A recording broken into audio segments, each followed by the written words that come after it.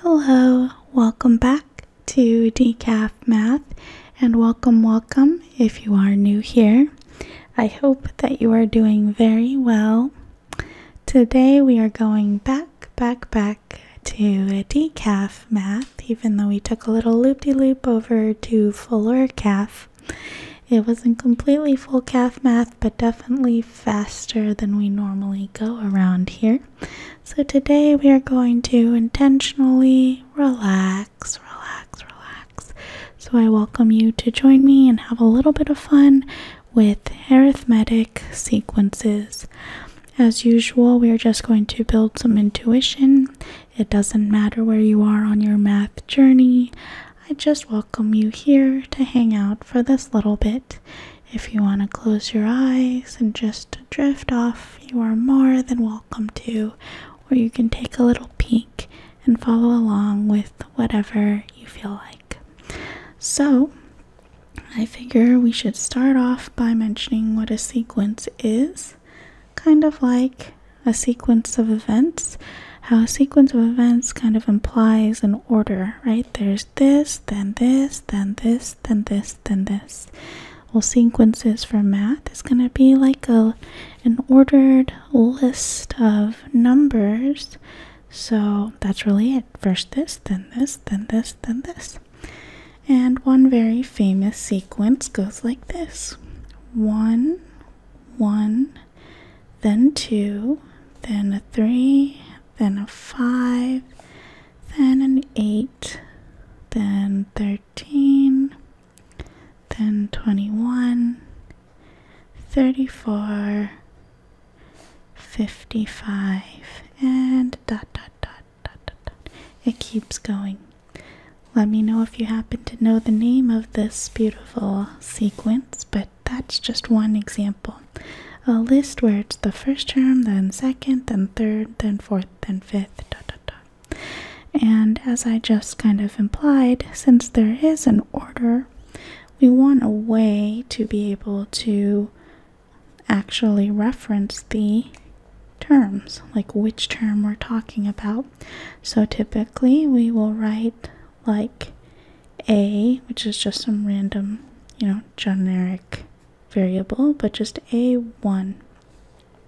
So A1 is the first term, A2 is the second, A3 would then be the third term of our sequence, right?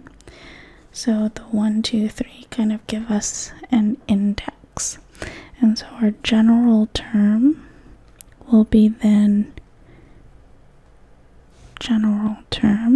would then be A sub n.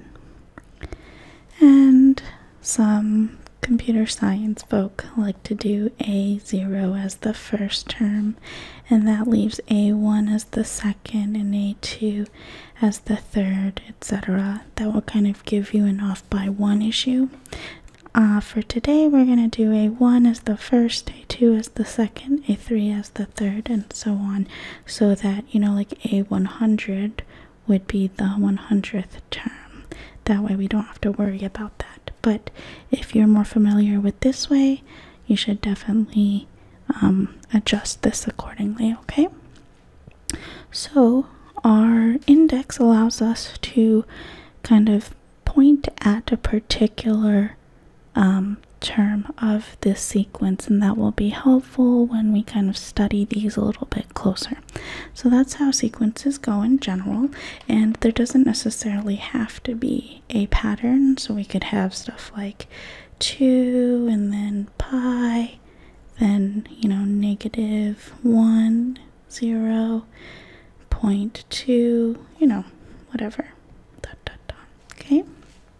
But since we are studying arithmetic sequences, as you might guess, that will give us a new set of rules. And all arithmetic sequences are sequences where the difference between the terms are a constant number. So if I had, for instance, 2 and then 5, it means I'm adding 3, right? Or you can think of it as like the difference being 5 minus 2, which is 3. So 2 plus 3 is 5. Then the next term of this sequence would be 5 plus 3, which is 8. 8 plus 3, which is 11. Very nice. 11 plus 3 is 14. 17. 20. 23. Right?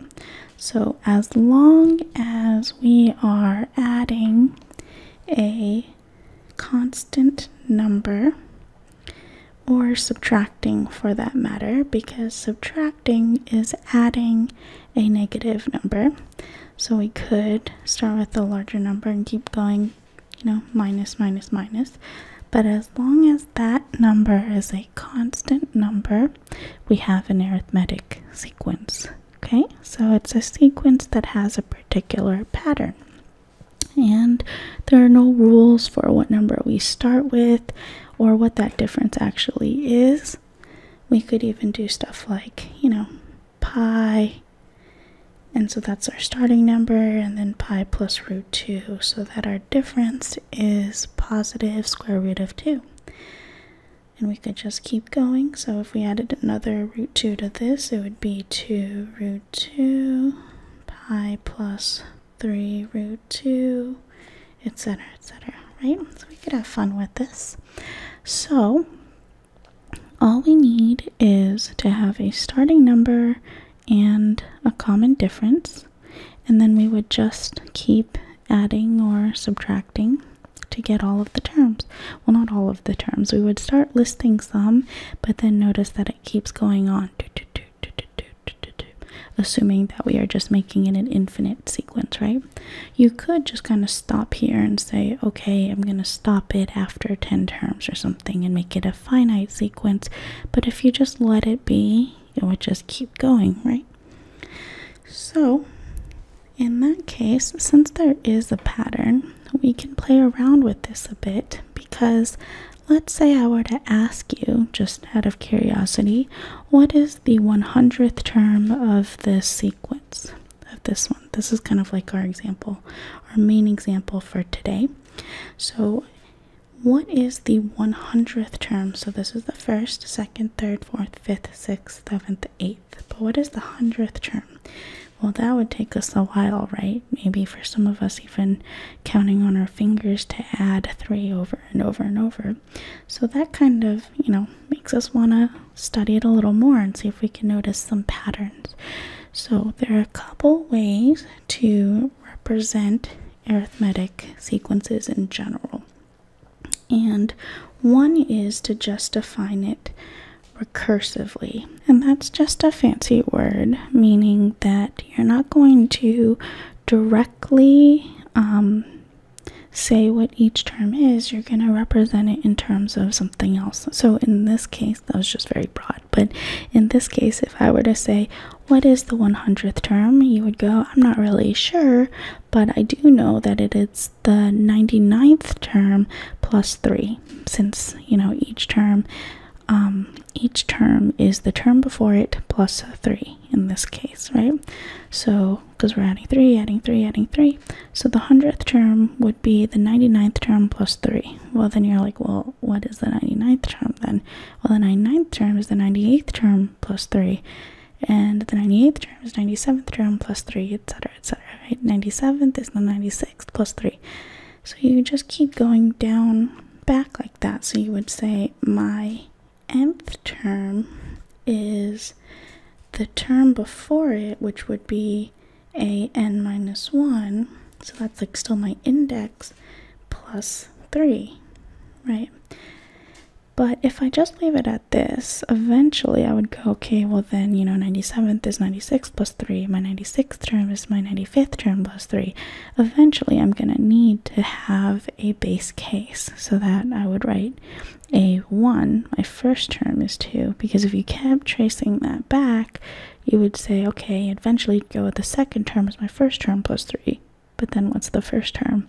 And with this sort of indexing where we start with 1, there is no 0th term, so we do need a starting number. So our first number will just be a 1, which is 2. So this is, these two together allow us to represent this sequence recursively. Recursive, meaning you just kind of do this in terms of another thing, but then that thing itself also is in terms of another thing, and etc. It's circular, okay? But that, you know, that would take us forever if I said what is the 100th term of this. Still, you know, you have to go tracing back, well, 99th, and the 98th, 97th, 96th, 95th, 94th, 93rd, that would take us forever unless we're given more information in a problem or something, right? So we can also look at how to write this explicitly, which is kind of like a more direct way, which is if I were to ask you what is the 100th term, maybe I can play around with some patterns, and knowing this is an arithmetic sequence, I can come up with a way to just take the 100 and make it a function of n. So a of n as a direct function of n, meaning I do stuff with whatever the number term I am on and plug it in and then get an exact value. So in this case, let's play around and see if we can find a pattern. This is really exciting. So 2, 5, 8, 11, 14, and I'm just going to copy the original question down again, or just our original sequence that we're looking at today. So if I rewrote the 2, so I'm going to start with my 2, which is a1.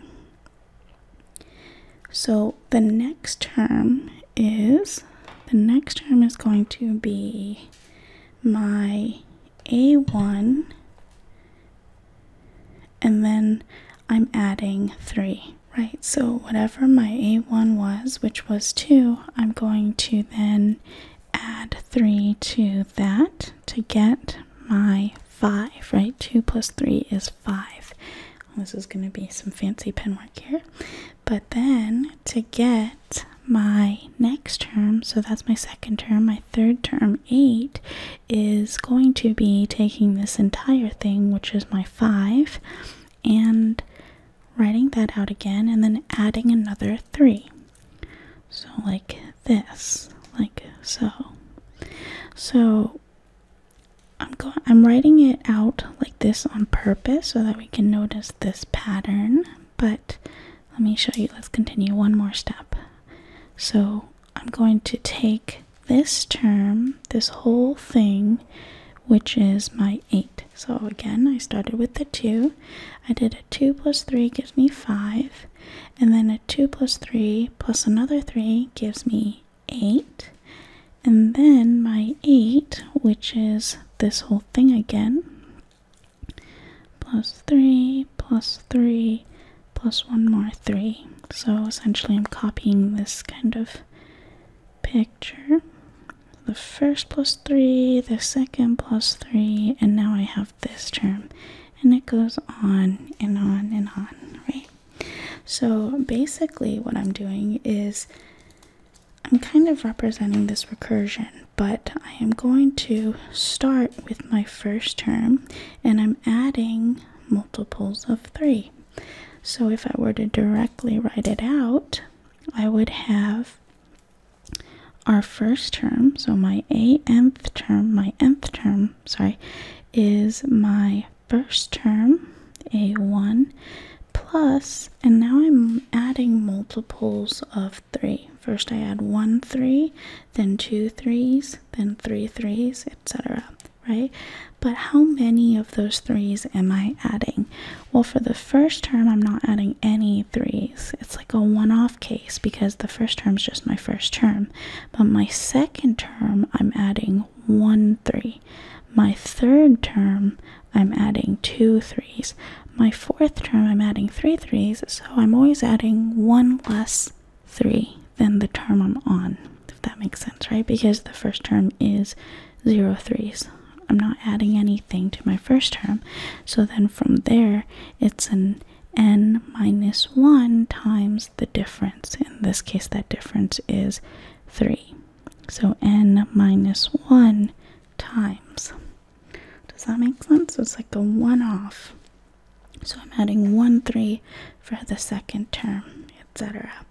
So if I'm going to write this particular sequence directly, my a1 is 2, so a1 being my first term, it's going to just be an equals 2 plus 3 times n minus 1. And if you want to do a little bit of algebra with that, you can distribute and get 3n minus 1. So this tells me that my nth term is going to be given by 3 times that n minus 1. And we can check this for any term, say, 1, 2, 3, 4, 5, 6. The sixth term should be 17. So if we plug in to find a sixth, it's 3 times 6 minus 1, which is 18 minus 1, which is indeed 17. So this is only because we are working with arithmetic sequences, right? So this pattern kind of holds because we're studying how this works. And so now, if I want to answer what is the 100th term of this arithmetic sequence, I would do 3 times 100, which is 300 minus 1. And don't forget your order of operations. Multiplication first, then subtraction, right? So it would be, did I answer that? Did I say that? I kind of lost track there, but 3 times 100, 300 minus 1, 299. So somewhere along this should be 299, hopefully. So that's our general pattern here. So our rule will be an for arithmetic sequences is a1 plus d, where d is our difference. So again, if it happens to be negative, that's okay, just change that. And then times an n minus 1. And my a1 in this case refers to the first term. So again, if you are used to a0, adjust this, okay? Oh, I should have written this is called, like this is writing it explicitly. Explicit form, okay? So that tells you plug in an n, it's a function of n, so you just plug that in and that tells you directly what the 100th term is, rather than recursively, which is in terms of the 99th term, right, going backwards. So you kind of want to pick whichever one applies to whatever it is that you're working on, and it's a fun little puzzle here. I hope that this was interesting for you. I thought it was really cute. We can also talk about geometric sequences, and just a little heads up, it's just where you multiply by a constant, and for both of these, if we made them into series where you add these terms together, we can actually figure out some sums as well. But if you are asleep right now, I hope that you are resting very well. And if you are not, I hope that you are at least very relaxed. And I will see you again for more Decaf Math very, very soon. Bye!